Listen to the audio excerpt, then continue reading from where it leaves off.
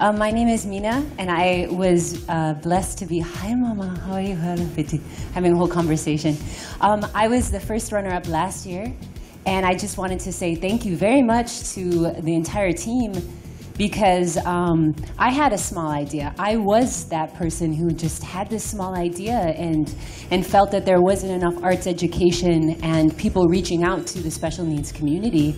And I thought, I'm funny. And I know a lot of funny people. I'm a comedian, and it's my job to make people smile. So instead of complaining or noticing and pointing at the problem, I thought, why not create a solution? And Philly really supported my idea, and so did the community.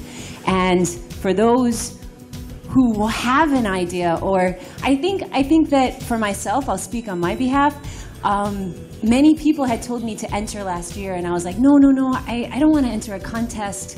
I didn't think that having, doing charity work for me, I thought it would be selfish to receive an award.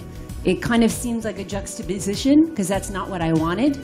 But then I realized this is going to cause more people to get inspired to do the same thing. It would cause more exposure for the cause. And many, many more women have been writing to me since last year saying, I have this small idea, and having this lack of confidence and support. And like Leslie was saying, I think that we all have dreams to make this world a better place in very small ways. We just don't know how. And this is a really wonderful platform to take this idea and make it big. So no idea is too small. You do not need money, and you don't need to know people. You don't need wasta. What you need is the passion and the desire to make a positive change in the community around you. And I just wanted to say thank you again. You guys have been really supportive, and I love you.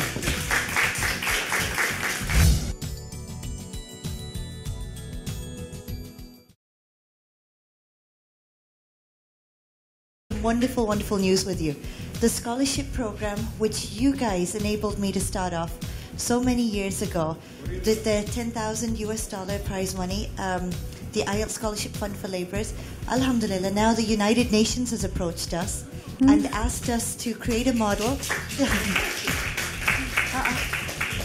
The applause is for you, and asked us to create a model by which they can roll out the exact same program across developing countries and developed countries all around the world. So that started off, and all of this, and the change that you have already brought to hundreds and thousands of men, and the change that you will inshallah be bringing to hundreds and thousands more across the world, is due to Philly.